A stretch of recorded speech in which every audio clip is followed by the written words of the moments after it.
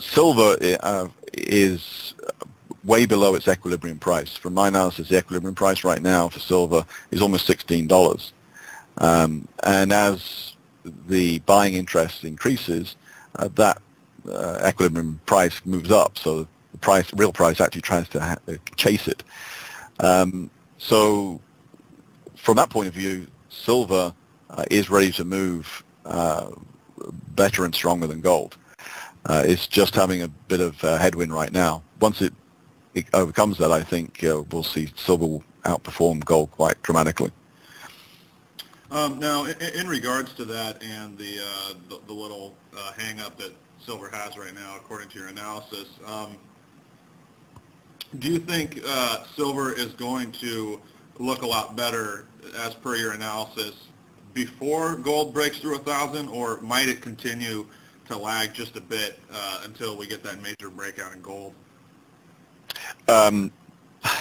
I would say that it will probably start to outperform gold before gold goes through 1,000.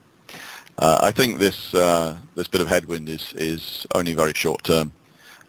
It may be over by the end of next week.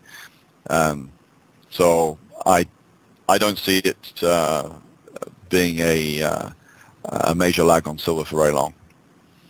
And just to reiterate, you're looking for a even more explosive move in silver once we get these breakouts in the entire sector. Absolutely. In silver, as you probably know, I mean, there's very little left on the planet. The U.S. Geological Society said just a couple of years ago that silver would be the first element in the periodic table that would become extinct. And that news almost got buried on probably page 20 of the Wall Street Journal. That's incredibly bullish. They said that would happen by 2020.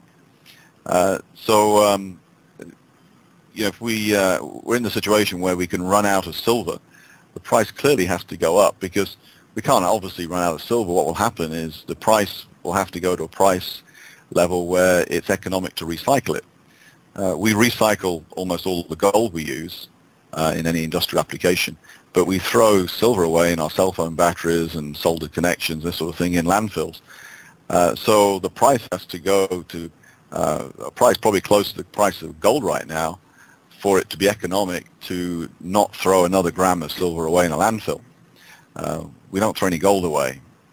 So I see silver probably eventually reaching a price which is higher than gold, based on the fact that it's more rare than gold right now because we've consumed it.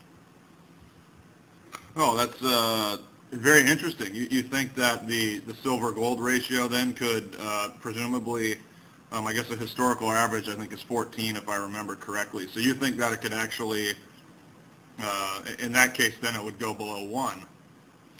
Yeah, and many analysts keep the same sort of ratios that we had in the past, forgetting that we're consuming silver and it's irretrievable. It's not going to ever be recycled from landfills. So the traditional ratio that you find in the Earth's crust is fine while there's still plenty of it around. But as it starts to become extinct, then silver becomes very rare and will become more rare than gold. It's difficult for us to get our minds around it right now, but that's what's going to happen. If you look what happened to rhodium, 2 years ago, it went from $300 to $10,000 an ounce. And most people probably don't even know that. It certainly didn't get on the front page of the Wall Street Journal. But that was a move that could be made in the metal and didn't even make any news. Silver can do something that's a lot more dramatic. Yeah, certainly. We know that, assuming gold makes this breakthrough 1,000, that it's likely to have quite a parabolic run, but everyone would agree that silver would probably do the same, and then it just becomes very difficult to know when it's going to end, when it's going to peak. And I would throw in that news tidbit you mentioned a few minutes ago from the Geologic Survey about silver extinction.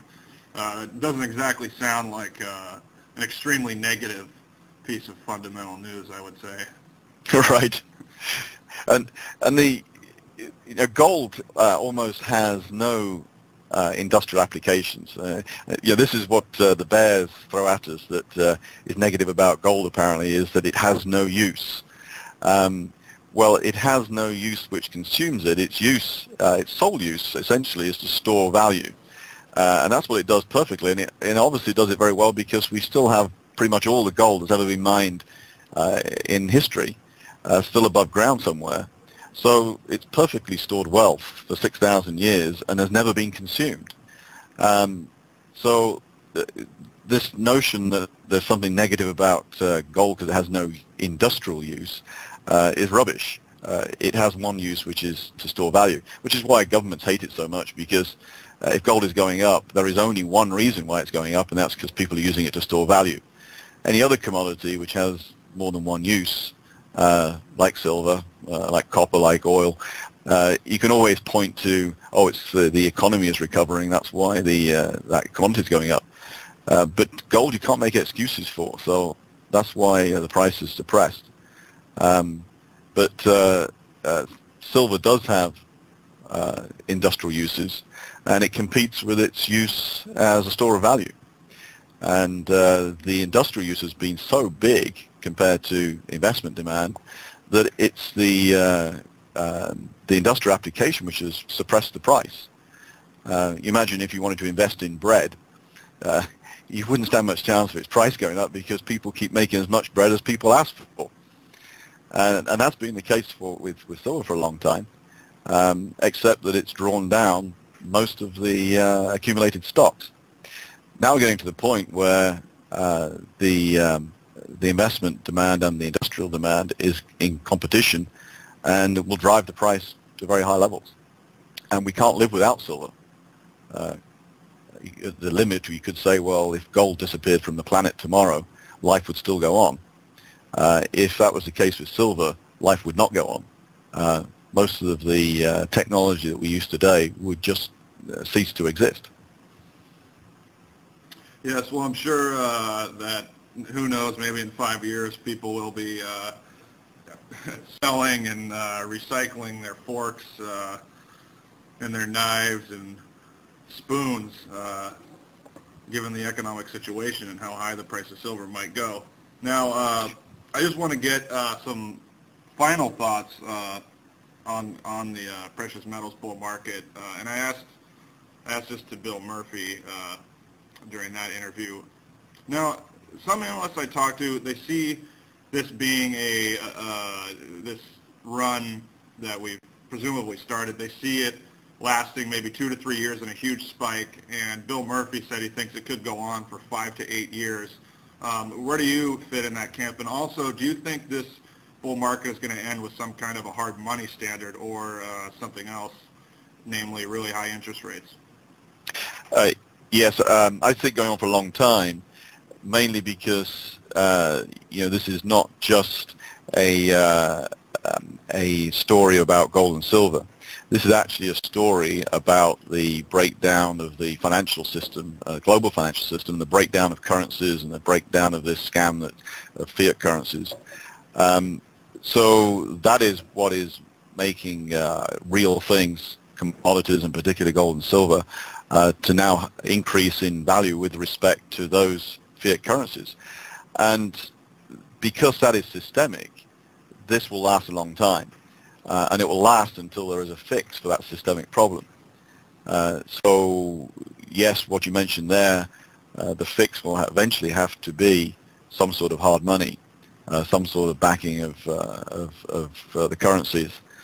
And I can't see that happening for many years until politicians are really forced into that situation as a last resort.